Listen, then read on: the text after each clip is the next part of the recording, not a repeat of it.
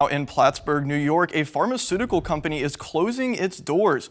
According to the New York State Department of Labor, the SterRX pharmaceutical plant will be shutting down on October 24th.